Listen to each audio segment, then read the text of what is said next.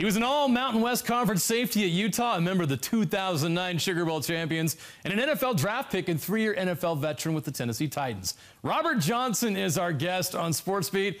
Rojo, how you surviving the quarantine? You see, it's a little rough up here.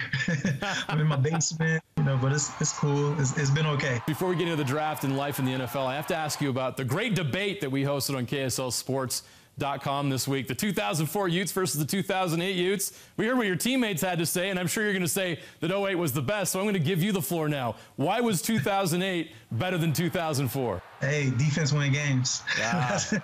Nothing against the defense that year. I mean, they had a very, very explosive offense. But, I mean, our year was just, it was special. It was a year that I'll say that we all came together and we figured that we have to be top 3 in defense-wise to win games, and it worked out good for us. 12 years after that special season, how cool is it that so many fans are still celebrating what you guys accomplished? First off, the state of Utah is an amazing state, and it's awesome to see that the state still remember us. They still adore us a little bit. I always talk to people and mention I was on that Sugar Bowl year, and everybody get a little bit excited. Like the state of Utah is just an amazing state, and for us as football players to give that back to the state, to put the University of Utah on the map again that year was a great step into that Pac-12. So it was awesome.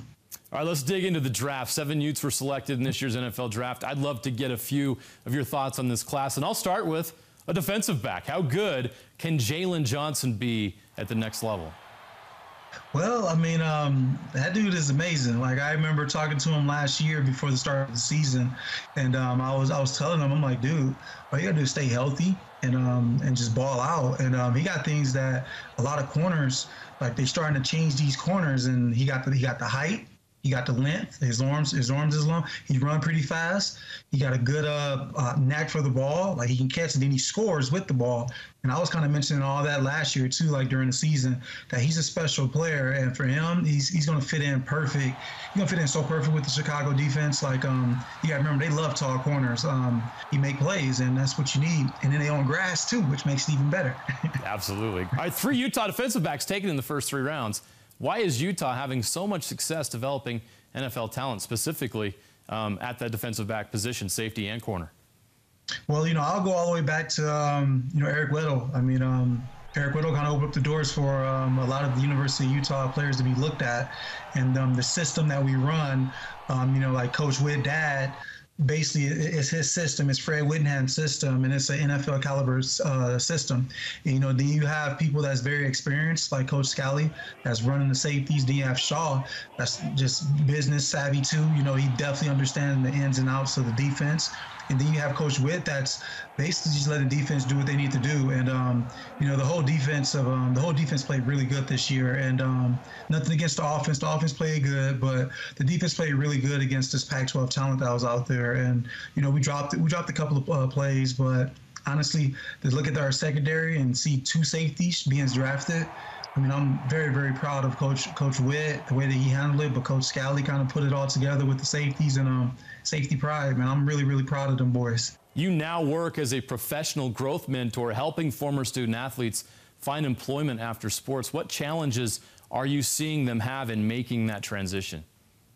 Well, I use me as the prime example. Is that I went through that trying to identify myself. When sports is over, it's a tough situation, and I was blessed and lucky enough to make it to the NFL. I played all 4 years. I got my pension. That's really good. But when sports is over, life continues. You got to be prepared for it. You got to understand that life continues. And I tried to guide them the best way that I could. And I currently right now, I go back to Coach Ataki. When you think about football and try to put it into football terms, Coach Ataki, he came to LA and seen a kid that he's seen the world in, and that gave me that opportunity, and I trust him. And, he helped me get to where I'm at right now. That's my way of giving back to the whole state, is talking to all the athletes and giving them a heads up that sports end, career kind of starts. If there's a student athlete making that transition and is watching now, how can they reach out to you and get assistance? So I'm definitely on LinkedIn. It's Robert Rojo Johnson. That's me on LinkedIn. And then also they can always send me an email with their resume, and I give them the best advice that I can give them by trying to get them here at Northwestern Mutual. But then on top of that, just get them to see that, hey man, the sky's the limit right now. You got tangibles that nobody has as an athlete. So they could definitely reach out to me, and my email address is r.johnson@northwesternmutual.com, but it's spelled NM. So N as in Northwestern, then M as in mutual. So that's the one thing. That's the one way they can hit me up. So that's 2 avenues.